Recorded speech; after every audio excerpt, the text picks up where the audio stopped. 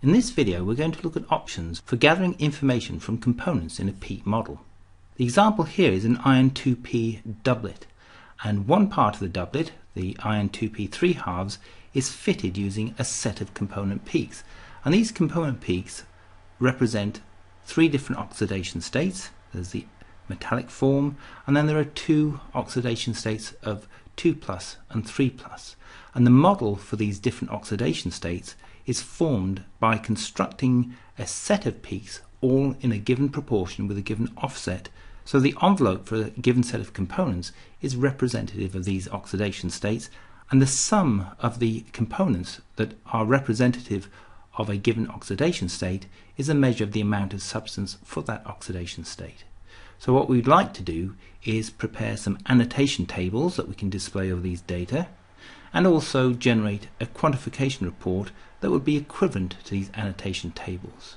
And the options that we're going to use are on the Components Property page of the Annotation dialog window, and also we're going to use the Quantification Parameters dialog window, looking at the Report Spec property page and some new options in the Custom report that help to define tables that are equivalent to the tables that are generated by the annotation tables on the Components Property page. There are two types of tables that can be generated by the Annotation dialog window's Components Property page. The Apply button will create a table that is based on individual components. The Add Component Index table will display a table that is based on information gathered using the component index to accumulate information. In this case, we would like to see the area of all components that have the same component index, because each component index corresponds to a different oxidation state. So let's first of all create a table based on the individual components. If I exclude the line shapes, the ⅛ maxima and the area, and then press Apply, we end up with a table that corresponds to each of the individual components. Let's just adjust this.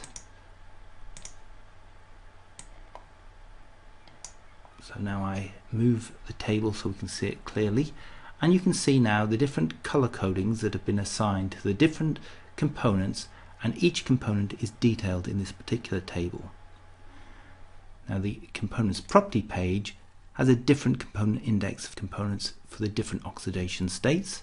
So when I apply the button that is based on the component index, rather than having all of these many components displayed, the table will now contain 3 entries, one for each of these component indices, and signal that has the same component index will be summed and presented within this table. So when I say Add Component Index Table, we end up with a table that contains 3 entries, and each entry corresponds to the different oxidation states for these 3 forms of iron. If we wish to export data that's equivalent to these tables, then we need to use the Report Spec property page. And one of the options is the custom report, and this would allow the export of these percent areas either from the table of individual components or as a sum. Now the individual components is quite straightforward. Since each component has a different name, then pressing the component button will populate a table of names and formulae that correspond to the export of this type of information. The percent area that is calculated and presented here would also be presented as a text report when we press the area report.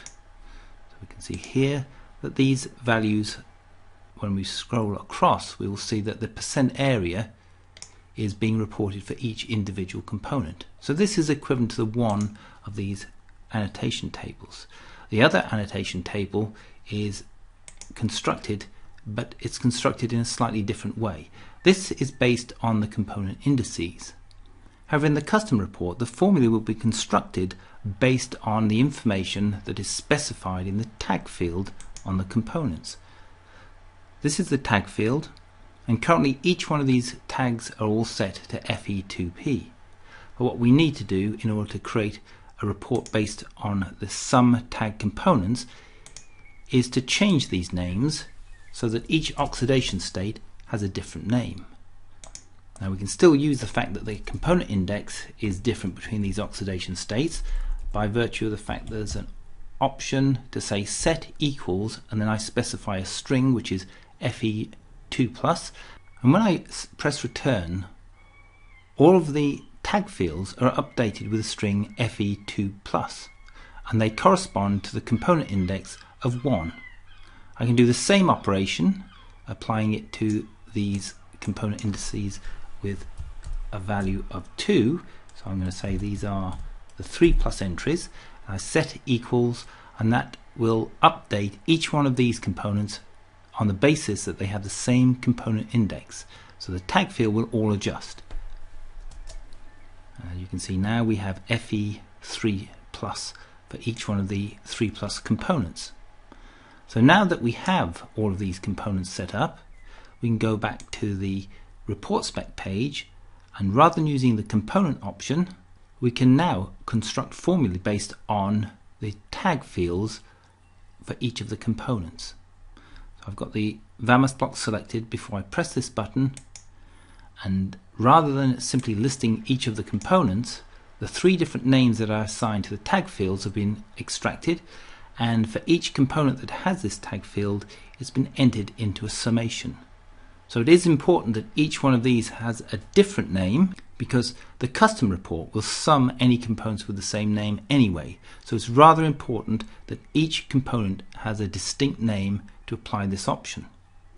And once I've got this set up, so these summations are all set up for each of these different oxidation states, I'd say area report, and this time I end up with the 3 values that correspond to the component index table on the annotation dialog window. So 21%, 41 and 37. These correspond to 21, 41 and 37. When these components are displayed, the colors used to display these components derive from the order of the components on the quantification parameters dialog window components property page. So column A has the color index 0, B is index 1, C is 2, and so on. Hence we get an array of different colors here. However, the colors that correspond to the components can be colored according to the component index. So if you right click over where it says component index, then the individual components are color coded according to the index. So this is 0, hence we get this 0 color here. 1 corresponds to all of the 2+ state, and 2 corresponds to all the 3+ state. So we can now see the component index that colors these 3 different oxidation states. There's another option, and that is to right click over the name field, and when I do this, the color coding is used and the colors will be filled. So we can now see the data envelope for each one of these sets of components that correspond to the different oxidation states.